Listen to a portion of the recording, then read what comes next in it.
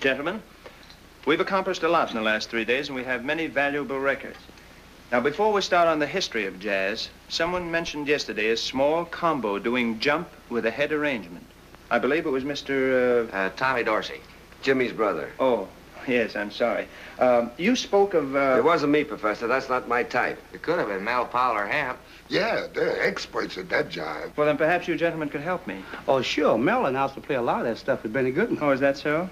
Well, could you play an example of the type of music? Oh, we'd be glad to, but Joe, our clarinetist, couldn't come. Oh, that's too bad. Can anyone here blow a clarinet? Oh, that's quite simple. Our Professor Magenbruch plays the clarinet. Oh, you see, Professor, I hardly think he'd be he apt to be a little too square. He's quite proficient, I assure you. If you'll just get ready, I'll go and fetch him. Gentlemen, I don't wish to interrupt, but we seem to need a clarinet to illustrate a new form of music. Well, I certainly hear you. Oh, thank you very much. Oh, no, Magenbruch, we need you with it.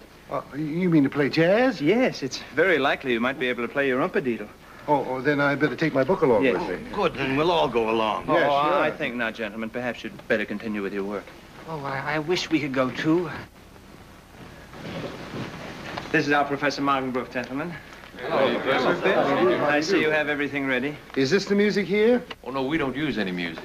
We haven't got anything written down, Professor. Well, we can't play without music. Well, Benny Goodman used to. Benny Goodman, I never... Frisbee, did you ever hear of him? No, I haven't. Perhaps there's something in this book that might help you, Magenbruch. Oh, yes. Oh, just sit down, Professor. And if you feel like it, you can join in. Thank you. Mel, let's steal some apples.